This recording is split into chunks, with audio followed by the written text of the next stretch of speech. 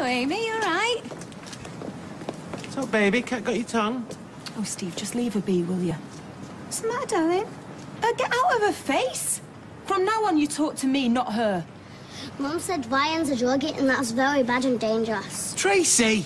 You have got to be kidding me. I can't stop you mixing with all sorts of trash, but I won't have my daughter dragged into it as well. You sick, twisted... I don't want to kick off in front of my daughter. I don't want her upsetting. For your information, my son's trying very hard to deal with his problem. Typical of you, though, innit? To be so judgmental. Oh, I'm sorry, babe. Can you just give us a minute? Please.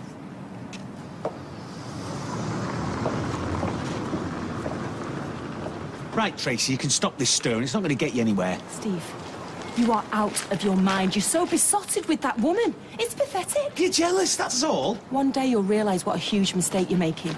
And that day you'll thank me for protecting our daughter.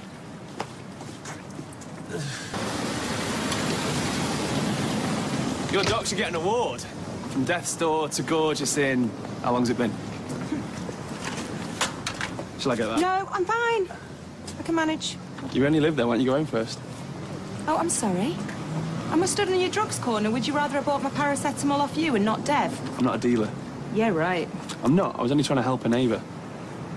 Oh, come on. I bet you and your mum have been writing my obituary for fun. Oi! Get here now. I'm talking to Tracy. Exactly. Having a bit of a catch-up, eh, Trace?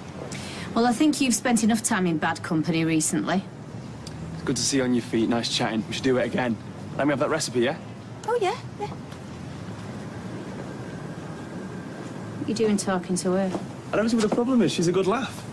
We should get her over for tea one day. Huh. We said, you'll have to let me have that recipe. Like they were busy mates.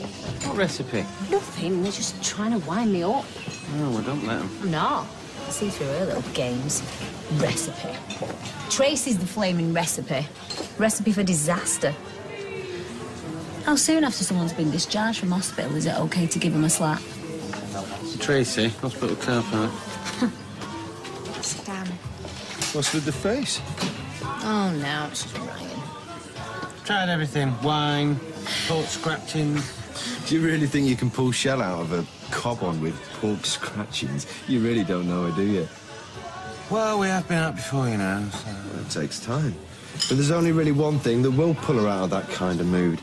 I can't believe I'm going to do this. OK, you can tell him the story about girls versus boys penalty shootout at school sports day, but make it quick. I don't come out of this very well. She does. Patience, love.